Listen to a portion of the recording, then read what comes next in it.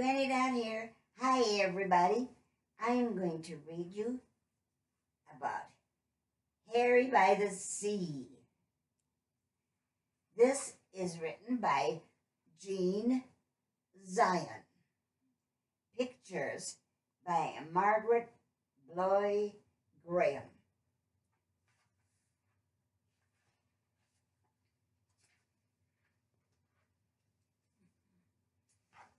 There's the family this story is about.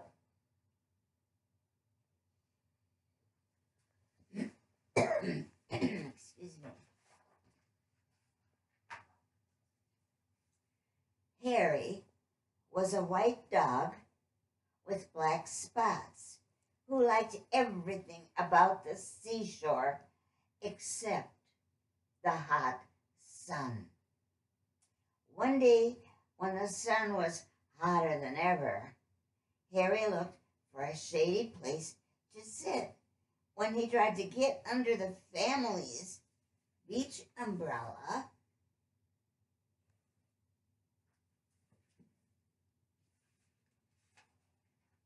it was too crowded, and the family made him leave. Can you believe it? Oh. And when Harry crawled into the children's sandcastle,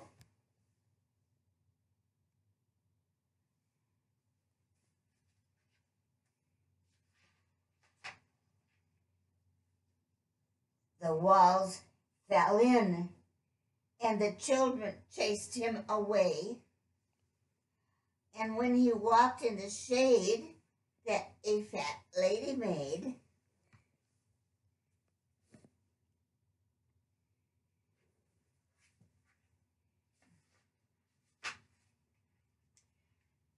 she became angry and made him stop following her. "Get lost," she said. She was very annoyed.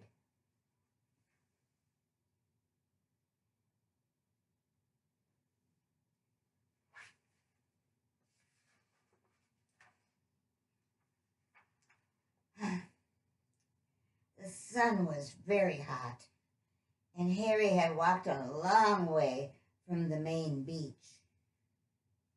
He was tired, so he sat down at the water's edge. All of a sudden, a big wave came from behind and crashed right on top of Harry.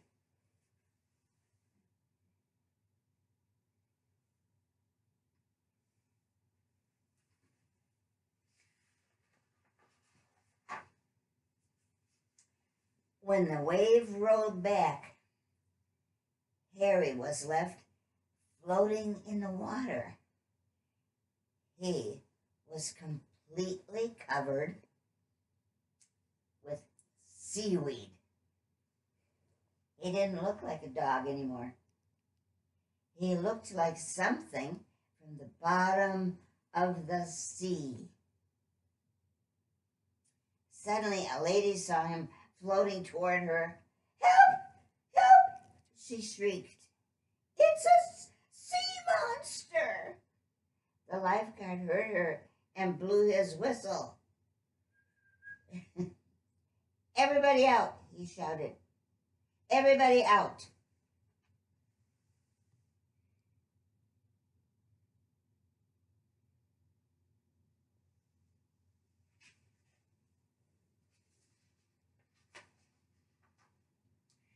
Everyone ran out of the water, and so did Harry.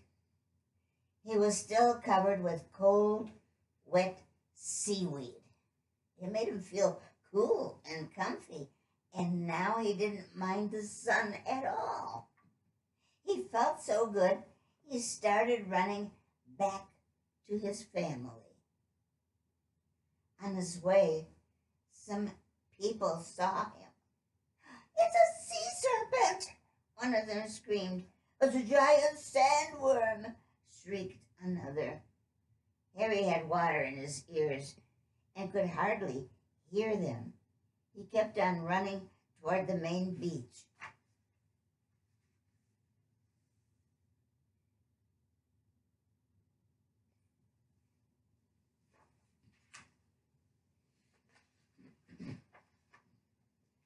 When he got there, Harry stopped and stared.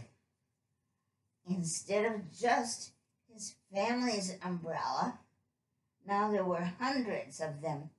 They were all striped, just like his family's. Harry couldn't tell one umbrella from another. And suddenly, two beach attendants saw him. Oh, holy smoke, one of them gasped. What's that? It's a bushy-backed sea slug, exclaimed the other. They whispered for a moment. Then they ran.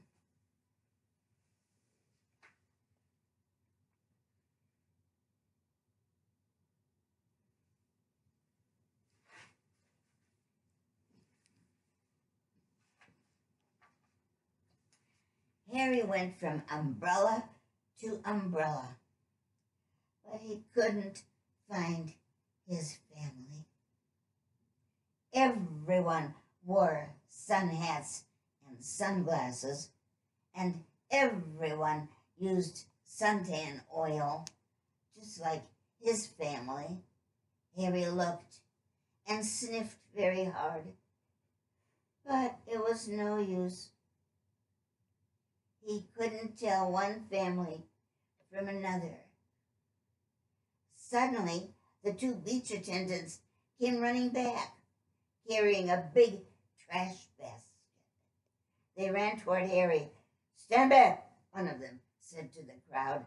We're going to catch it and take it to the aquarium, said the other.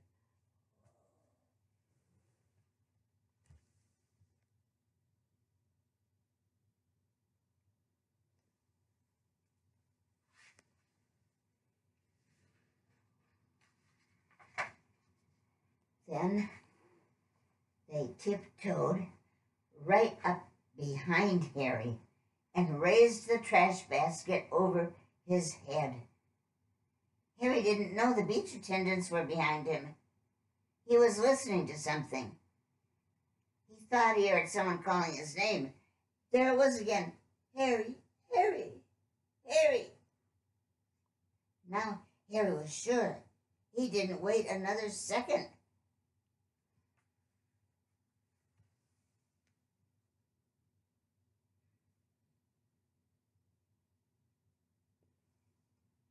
Just as the basket came down,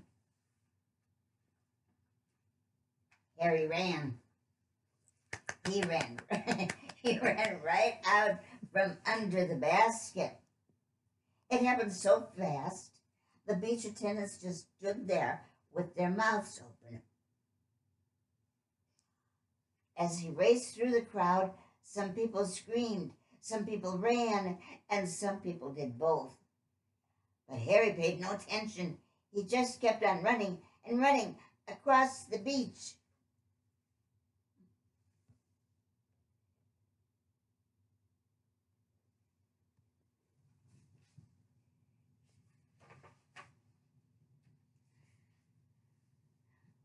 When he got to the hot dog stand, he stopped and barked happily. Behind the counter, the hot dog man was shouting. It was his voice that Harry had heard, but Harry had water in his ears and couldn't hear very well. The man wasn't shouting, Harry, Harry, Harry. He was shouting, hurry, hurry, hurry, get them while they're hot. Harry still thought the man was calling his name. He barked and jumped with joy. Woof! He jumped so much.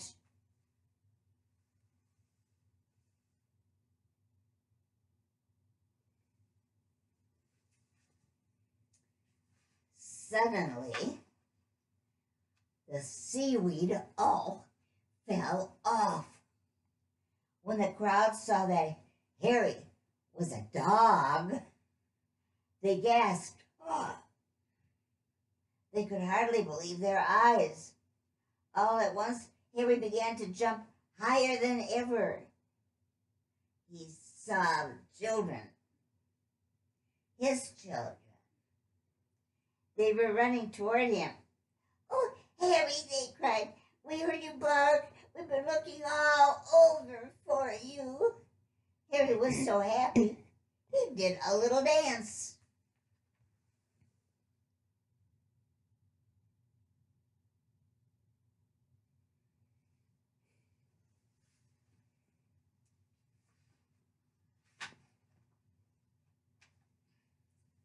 The hot dog man was very grateful to Harry for bringing the crowd to his stand.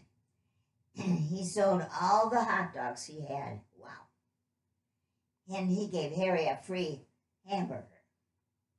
The lady who had told Harry to get lost came along and bought him a cold drink. "You're no sea monster," she said. "You're just a lost hot dog." Everyone laughed, except the two children. "He's not lost," one of them said. "He's Harry, and he's ours." Then they hurried off to join the rest of the family.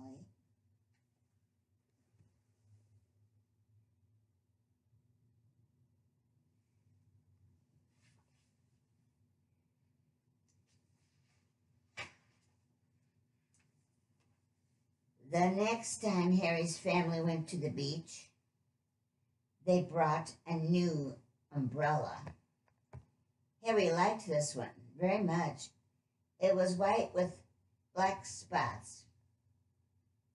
No matter how crowded the beach became, it was easy to find. But best of all, it was big. And when the sun got very, very hot, there was room underneath for them all.